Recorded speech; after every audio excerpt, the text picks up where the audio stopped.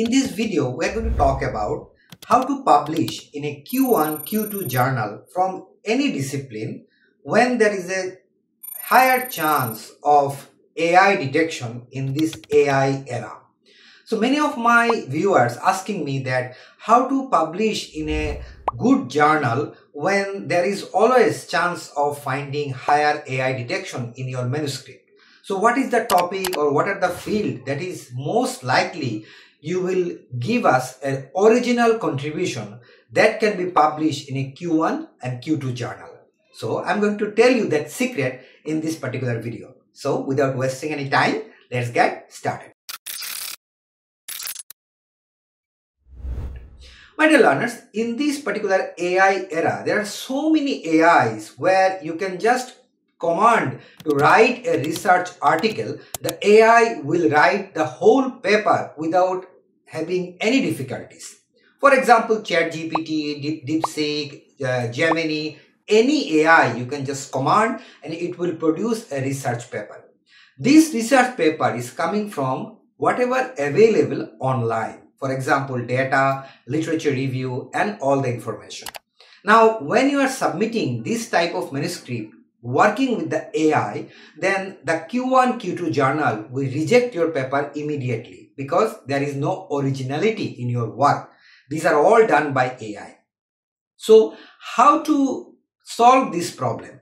In my opinion and from my experience, there are two fields you can focus on in order to avoid this AI era problem and get an original contribution to publish in a good quality journal. Number one is systematic review and meta-analysis.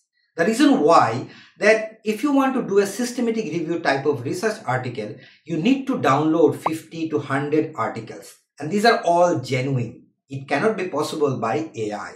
Number one. Number two, that when you are extracting the data from those 50 articles, these are all evidence showing that these papers are the source of your data. So you can share this data along with the research papers, meaning that articles, when you are submitting, meaning that these are your original work that you have done. And this is very important for the Q1, Q2 journal editor to know that this is a good original contribution.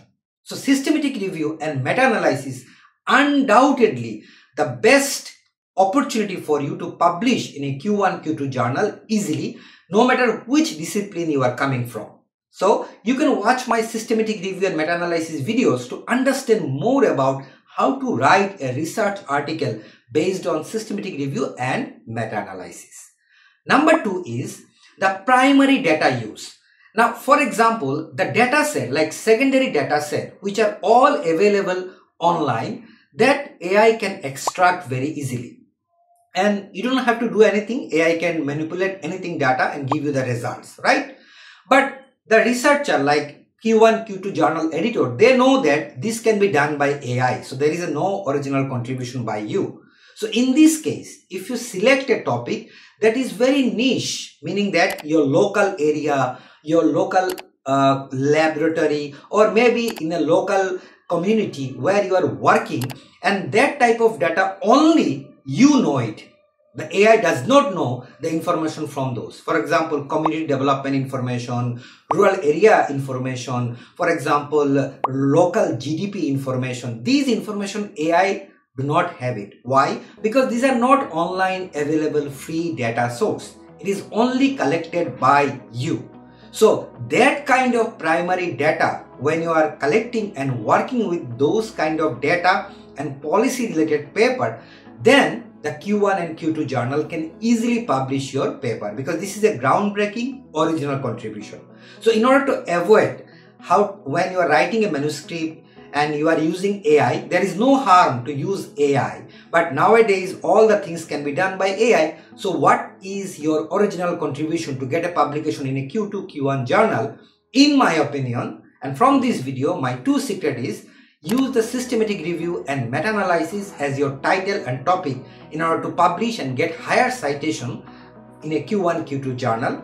And secondly, use primary data, primary laboratory data or primary social community data where it is a niche topic, local topic, the secondary data are not available online. you can use that data to produce a quality research article and data analysis and give some insights that can be published in a Q1 and Q2 journal. I hope these two important notes and suggestions might help you to get a good publication in a Q2 and Q1 journal, and I wish you all the best for the next publication, and I will see you in the next tutorial with more exciting information. Thank you so much.